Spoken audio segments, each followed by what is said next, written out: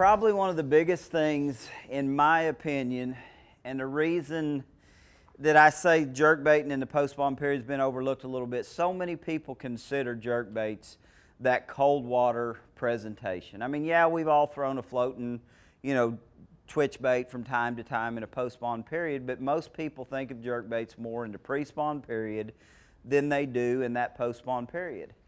And I think, just jumping ahead, the simple fact to the reason I'm talking about this today is it's not a secret anymore.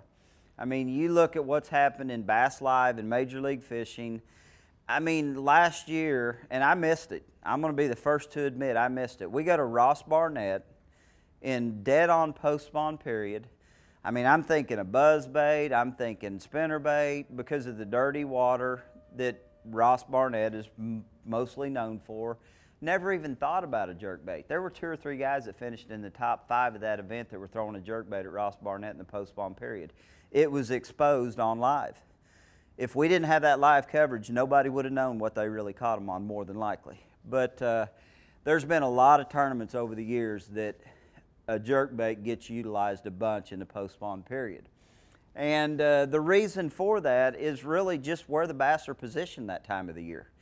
I mean, during that post-spawn period, I'm going to say, probably 90% of the fish population in a lake has come shallow, they've spawned, and most of them are still up in the upper water column of the lake. And when I say the upper water column, maybe you're talking the upper 10 foot of depth of water. Well, you can cover 0 to 10 foot pretty effectively with a jerkbait.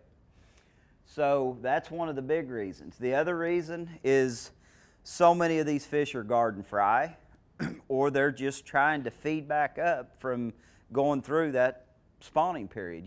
They've spawned, they've not fed, and they're hungry, but they can be really, really aggressive at times, and there's a lot of times that you have to coax them into biting, and that's another reason, in my opinion, a jerkbait can be so effective. It's a bait that you can fish extremely fast, or you can still stick with the suspending model of jerkbaits, the 95 and the 110, and you can catch those fish that you have to coax into biting. When it comes to rigging the soft jerkbaits, I'm going to rig them 2 different ways. Probably 80% of the time, I'm going to rig a soft jerkbait with a barrel swivel. Probably 90% of the time. I'm going to use a Spro barrel swivel that I'm going to tie to my main line. And a lot of times, my main line may be 16 or 18 pound sunline. Depending on, most of the time I'm going to throw just a straight fluorocarbon on a soft jerkbait because I'm usually either fishing it fast enough that I can keep it up, or if I do want to slow it down, the fluorocarbon is going to help me get the bait down a little bit.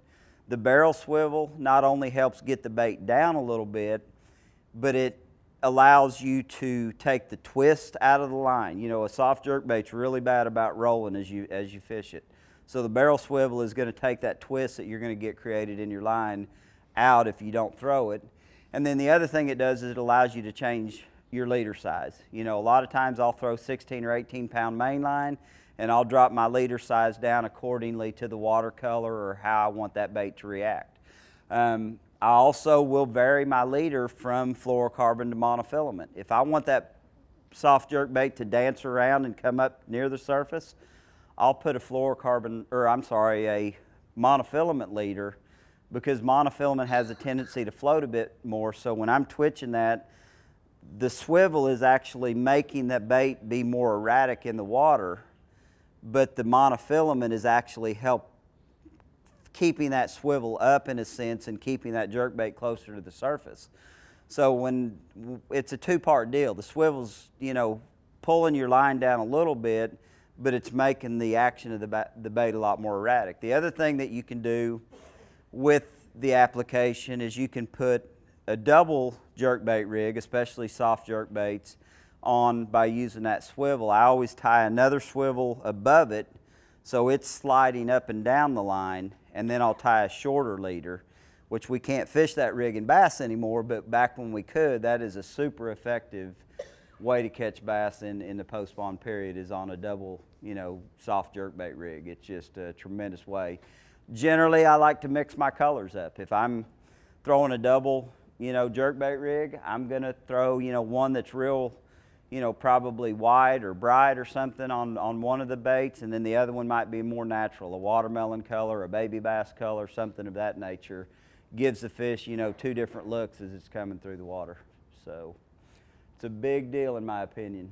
The other thing, and I don't know that everyone would categorize it that way, but the Major League Fishing World Championship that we were talking about earlier, where Crete caught them so good on, just a trick worm.